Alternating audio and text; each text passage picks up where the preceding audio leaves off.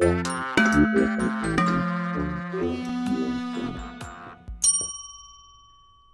is a story all about Terence. And yes, he's a tap.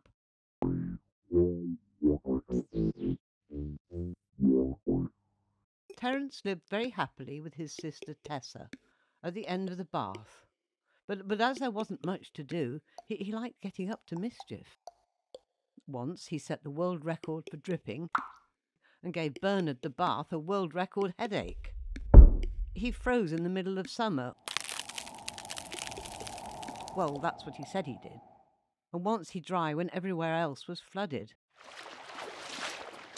Oh, let's have a pirate adventure, he suggested. How can we, sighed Bernard, knowing that Terence's ideas usually meant trouble. Easy, said Terence. We can all be pirates, and you can be the sea. And with that, he put Bernard's plug in, turned himself smartly to the right, and emptied in a whole packet of bath salts.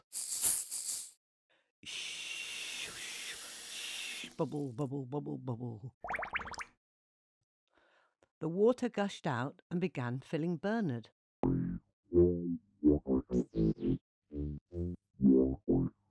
Oh, Terence, said Tessa timidly, I don't think you should. But it was already far too late, and besides, everyone was up for an adventure.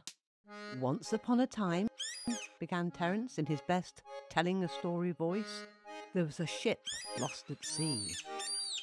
Oh, that's me, said Lois the loofah, and sailed around the bath.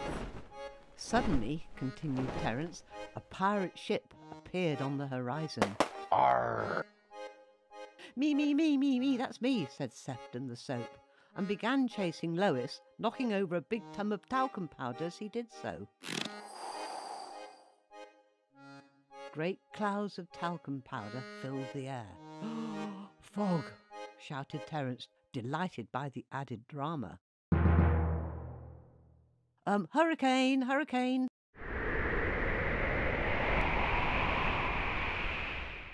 Joined in Bernard, getting into the swing of it as he blew and he blew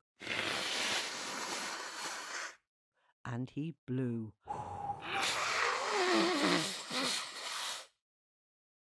The fog cleared, but in doing so, Bernard had made waves as big as mountains. More, more, more, more, squealed Terence, and getting even more excited, he gushed out water as fast as he could. Oh, help, help, we're sinking, everybody cried.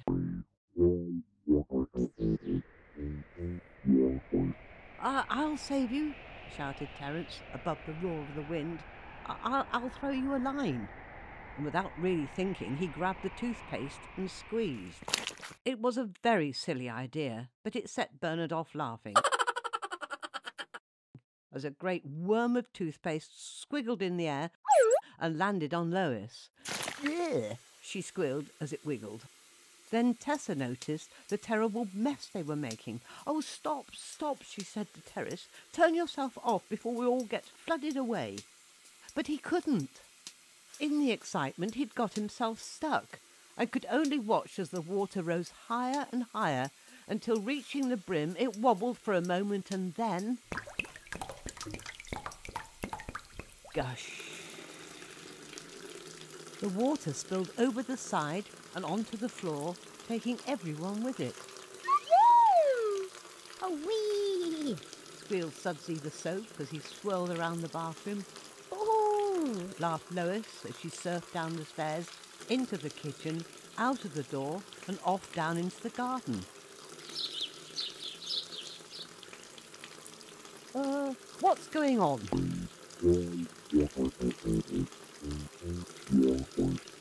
Demanded Spencer the spanner, storming out of the cupboard. I can't stop gushing, gushed Terence. He was just a tiny bit afraid of grown-up Spencer. There was only one thing to do. Oh no! Clonk.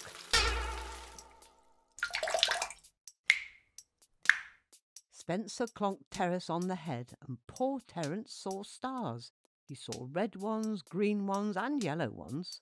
Ouch, thought Bernard. That was a bit unkind. Terence thought it was a bit unkind too, but it did the trick. The water stopped gushing, it stopped splashing, and even stopped dripping. "Oh, I'm going to keep out of trouble in future," he said, rubbing the bump on his head, just as another idea came to him. I know. Would anyone care to see a tap dance?